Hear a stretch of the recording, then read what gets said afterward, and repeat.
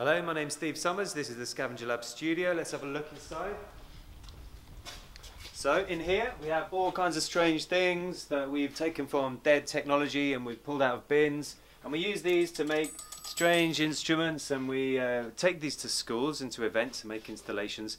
Recently we've been doing more workshops so people can try this kind of stuff at home, and we use this as a set. So we have a few videos now.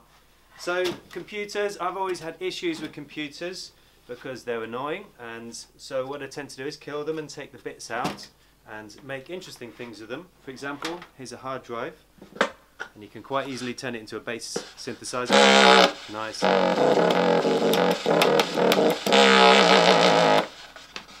So, despite my issues with computers, now I'm trying to take all these instruments and handmade stuff to the next level by taking advantage of a new sort of generation of microcomputers and portable programmable technology that's very cheap and it's hackable. It's much more in line with how I like to use technology. Unlike these, and we can sort of take these little things and we can make them do whatever we want. So that's what we're getting into now. So I'm going to hand over to my colleague Mick now, and he's going to tell you a bit more. There you go. Okay, so my name's Mick and I'm working with Steve here at the Scavenger Labs, and here's my little studio, and I will now swap over to this webcam and give you an introduction to this physical computing course. So at Scavenger Labs, when it comes to learning the dark arts of physical computing, we believe in a practical approach. In fact, it's the hands-on messing around with stuff that often really attracts people to this area.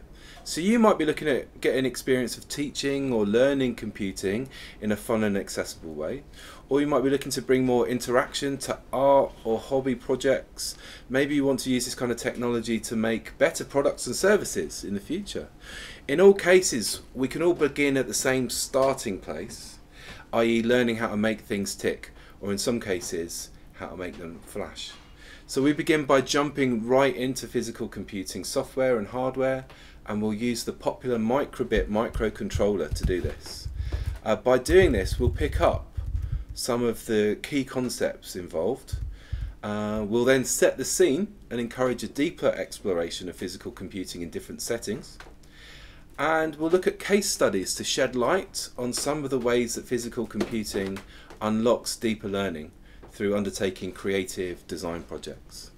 We'll take a quick but interesting look into the world of multimedia projects by exploring how the multimedia web-based Scratch software can be controlled by physical actions paired with a micro:bit. And in the last but one topic, we really get into more involved physical computing projects with more hands-on guides to develop your abilities programming a microcontroller with a range of physical inputs and outputs. It's technical but accessible. In the final section, you end by planning a project to develop your own design skills using physical computing. And throughout this course, we'll try and offer tips to enhance physical computing through the use of recycled and scavenged parts.